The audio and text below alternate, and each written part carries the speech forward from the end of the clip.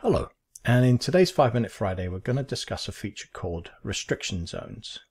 Restriction zones enable you to map out an area that you don't want the drone to fly into during an automated flight. That could be because of a tall building, a tree, or as we're about to explore in this example, we're going to try and avoid this radio tower that's above the town hall here. So how do we do that? Let's assume that we're mapping the town hall here and we're doing a fairly low level map. I've got it set at 100 feet. If you look carefully, you'll see this shadow here shows that there is a radio tower in this location here, and that's what we want to avoid. So I'm going to add a restriction zone above this tower.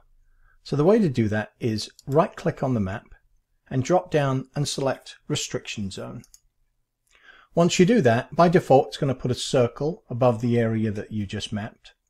And you can adjust this circle by just clicking and dragging. So I'm going to make it fairly small. I don't want it to be too big. But you can also adjust the height of this restriction. So for example, I'm going to set the restriction zone here to be 125 feet. So that means up to 125 feet, avoid this zone. But if I'm doing something, and I'll show this later on, if I'm doing something where I'm mapping and I go above 125 feet, it'll just fly above it. You don't have to have restrictions that are circles. You can right click and say add a restriction zone, and there's a drop down here so you can say polygon and change the shape to be whatever you need it to be. But for this case, we're going to use a circle. Once you add the restriction zone, you'll see that the flight pattern changes. You can see this now comes along here, and it actually just goes around the outside of the circle. Here it just skims by it. So that's what's going to happen when it's flying this mission. It's going to start here, it's going to come up, come over here, and then it's going to fly around this circle and then down.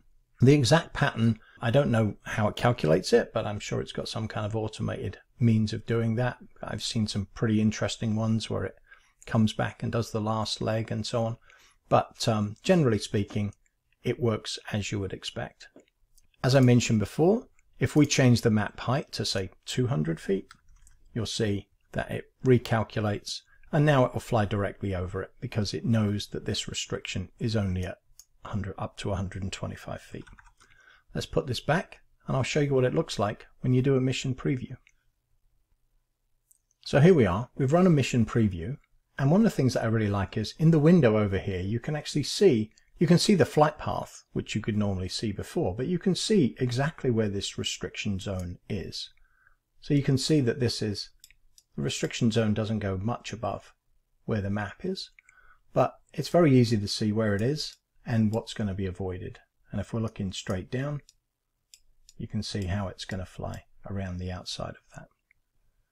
Before we sign off, I do want to give one warning, which is that the DJI return to home function will not respect the restriction zone. So if the restriction zone is between you and when the drone starts the return to home function, there's a fairly good likelihood it's going to hit whatever you're trying to avoid. So there's a few ways to avoid that. The most obvious is change your return to home altitude to be high enough that it would go over any restriction zones that you have in place. Another alternative would be to place a checkpoint or something similar close to the start point and in a place where it's going to avoid the obstruction. So there's a few different things you can do, but just be aware of that. The return to home function will not respect the restriction zone. And that's pretty much it. It's actually quite an easy feature to use, and one that I know a lot of people are not aware of. As you can see here, there's this hotel that I've used in other examples.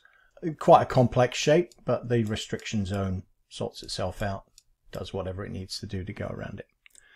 So that's it for another 5-Minute Friday. As always, I love to hear your comments, so if you've got any comments or questions on this or any other video that I've posted, please feel free to share, and I'll get back to you as soon as I can. Bye-bye.